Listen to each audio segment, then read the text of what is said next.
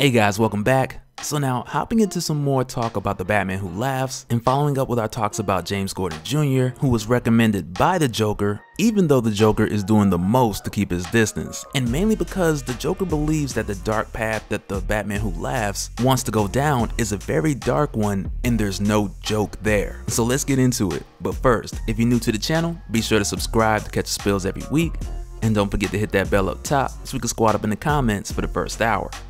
Alright, so in the last couple of videos, or the last few videos I should say, we've talked about how the Batman Who Laughs has been giving our world's greatest detective a world of confusion. And you would think on one hand, with this also being Batman, and albeit from Earth -22, but with this being Batman infused with the Joker toxin, that the Batman from Earth 0 would have an easier time figuring out his plans, especially with the cooperation of the Joker. But really we come to find out that that's not so much the case. And mainly because the Batman Who Laughs has seen so much more than the Bruce Wayne from Earth 0, which gives him a ridiculous advantage when it's all said and done. And because he has this vast knowledge of the dark multiverse, in addition to the multiverse that we've known for so long, he's able to make his plans way more elaborate than the Batman from Earth 0 just because he has way more information. And a lot of that was more likely obtained with early conversations from Barbatos in the beginning of Dark Knight's Metal, with Barbatos showing the Batman Who Laughs the dark multiverse, to which the Batman Who Laughs later explored on his own, increasing more of his knowledge and pretty much just taking whatever he wanted for himself. And a lot of this we talked about on the Dark Knight's Metal playlist when I'd mentioned a number of the things that the Batman Who Laughs was doing that were outside of the orders of Barbatos, but more so for his personal experimentation, like a number of the portions in the Riddler's Labyrinth and him extracting Element X from Cyborg, kidnapping the Monitor, killing Red Death. Like, he always had some type of experiment going on in addition to collecting this knowledge of the multiverse while executing his task in correlation with Barbatos.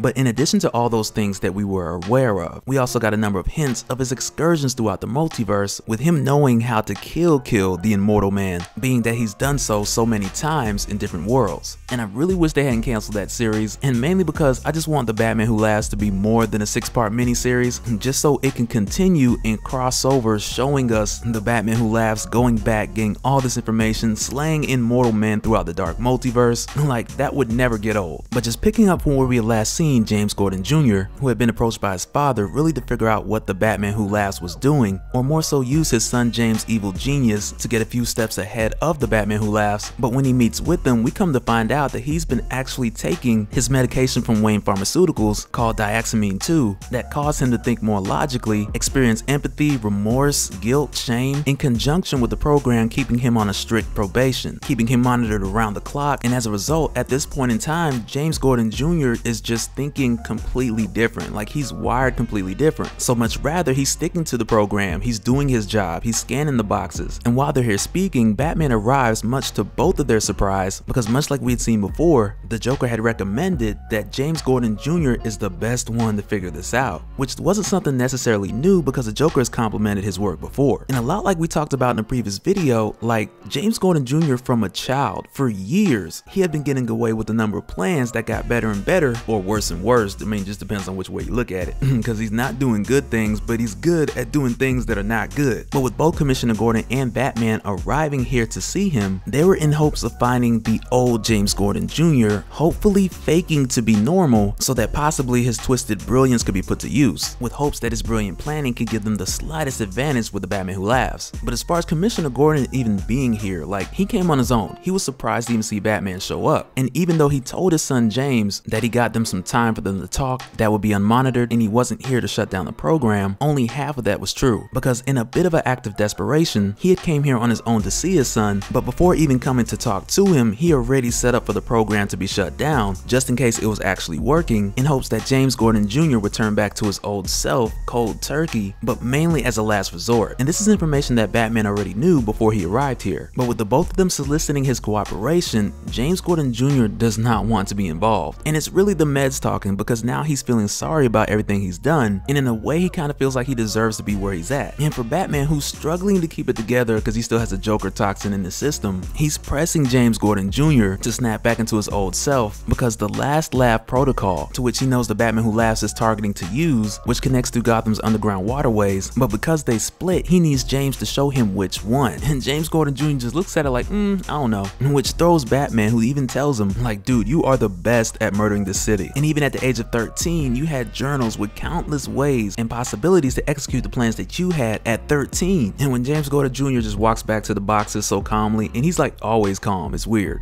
But when he walks back to the boxes to continue doing his work, he points the scanner at the box. They see the red light asking him to shut it off for the 1000th time, but it's not James, it is actually the Grim Knight, who just unloads on the three of them. And it's pretty crazy when this happens, especially seeing Batman go face to face with the Grim Knight in like your Western standoff fashion, but instead it's an AR versus a grappling gun.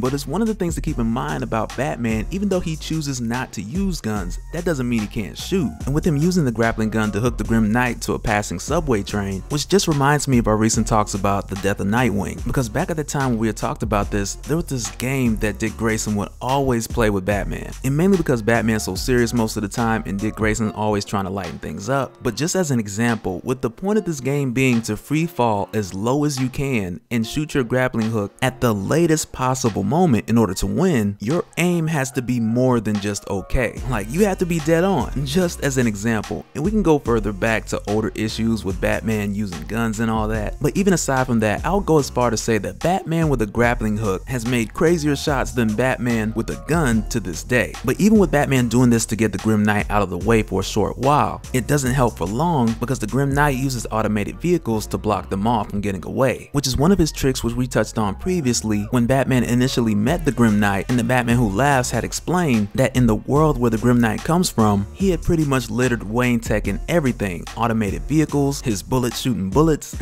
And I'm not gonna lie, I'm still waiting to see a bullet shoot a bullet. Like, that's what I'm here for.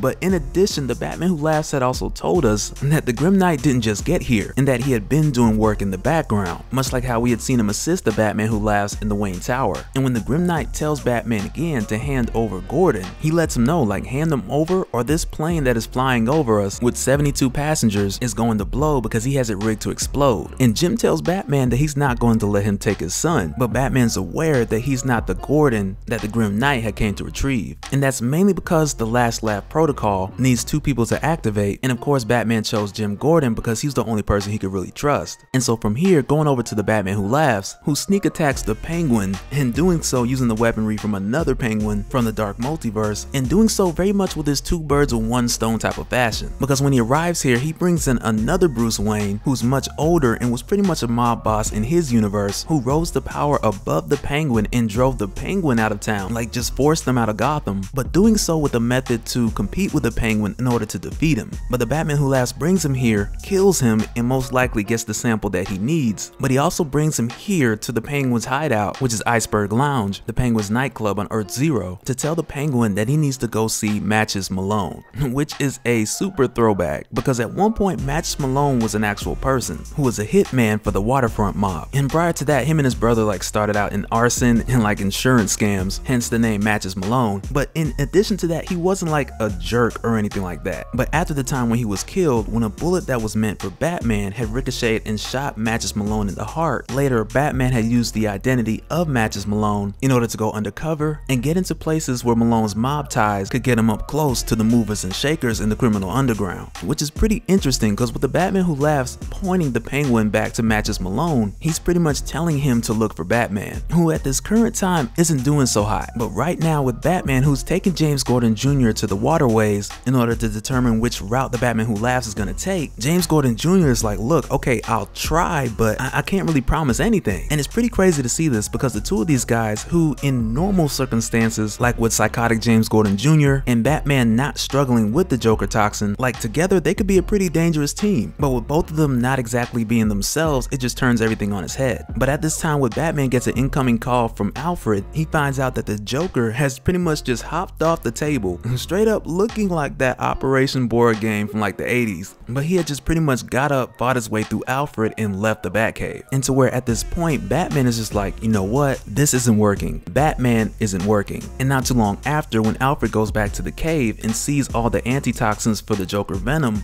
broken and just laying on the floor, when Alfred walks in, he sees Bruce building something on the table, only to find out that Batman has fully given in, becoming the Earth Zero Batman Who Laughs. And I'm sure he'll have a better name than that. And I'm telling you, I still got my fingers crossed for the Batman Who Laughs last. That's still my vote. But I also gotta say, with Batman doing this and us actually seeing him build the visor with the spikes and the bat ears, I really feel like we're getting close to truly finding out how this thing works and how he sees through this thing. Or better yet, how the Batman Who Laughs sees through this thing. Because you guys been asking me for the longest and I truly don't know. But to be honest, at one point I was really considering that it had some type of connection to the Absor-Baskin, which I talked about in the Justice League Perpetua video, which is made of nth metal and was supercharged because of the events of Dark Knight's metal. But my theories prior to this point kind of lead towards that type of notion, because I still do believe that both of these visors, if you will, are made of nth metal, and its capabilities do kind of swing between the abilities of nth metal and a bit of Wayne tech. Like with that, I do also believe that a bit of its design and capabilities